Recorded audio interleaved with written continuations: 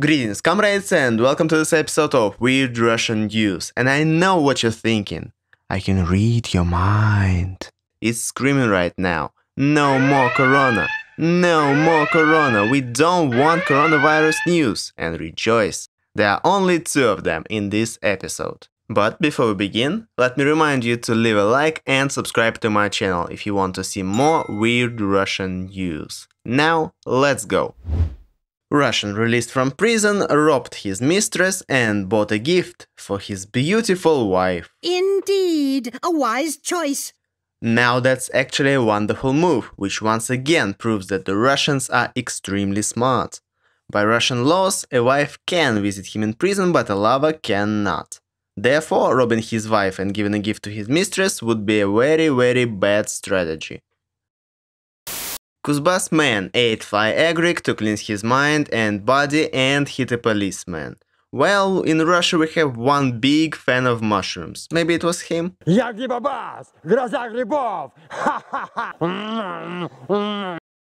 funny that three guys ate the mushrooms, but only one of them actually hit a policeman. Others two were perfect gentlemen. This headline though, it sounds like a to-do list for somebody. It's like, it's Saturday. Okay, first, cleanse the body. Then, cleanse the soul. And next, a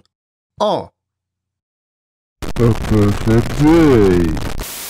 Kostroma residents sniffed feces for 6 years due to their inability to use sewers. Alright, maybe it was their fetish? No king shaming on this channel, you know, just a dirty little weakness. And if it's not, then we can always ask our Indian friends to help us. I heard they're familiar with some shitty problems. And they found the magical solution for all of them. Let's take the poo to the loo. Let's take the poo to the loo. Ah, music. It truly comes from God. But enough with the fun stuff, let's move on to our lovely coronavirus. The time has come.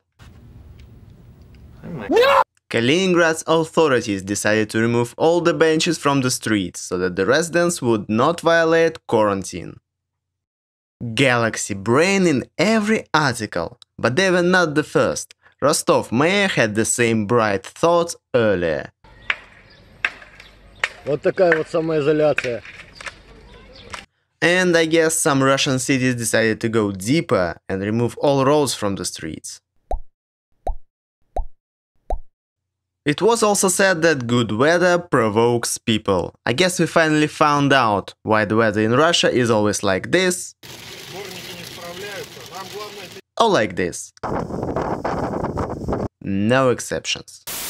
Residents of Penza drink, fight with axes and run away through balconies in quarantined buildings. Yeah, and what do you want? Quarantine is boring. Boring! As for axe fighting, I loved it when I was a kid.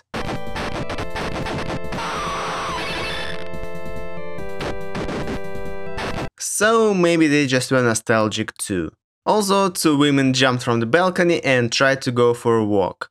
Remember that woman who fell into a snowdrift from the 9th floor and then went to work? Now she has followers.